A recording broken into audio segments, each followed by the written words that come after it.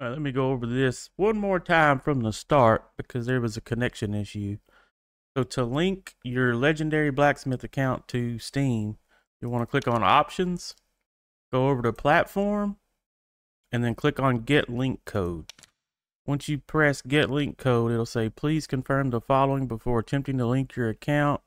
The new platform should have no characters associated with it. If you created a character on the new platform, you must delete all characters there.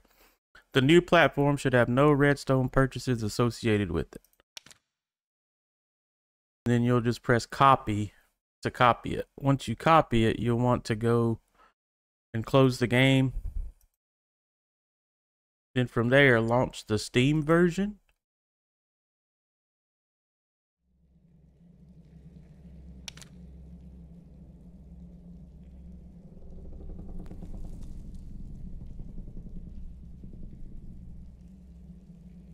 Then the first thing you'll see in a blank Steam version should be the option to put in the code.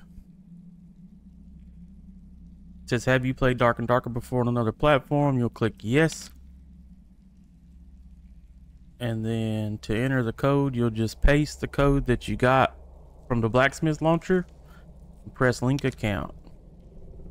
It'll say account has been successfully linked. Please close the game and restart. So you'll click done and the game will restart.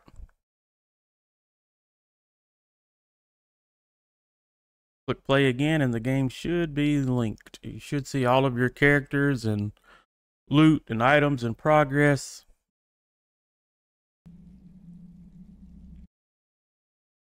And that's it. That is how you link your legendary status Blacksmith account or any legendary status account that you have purchased to Steam.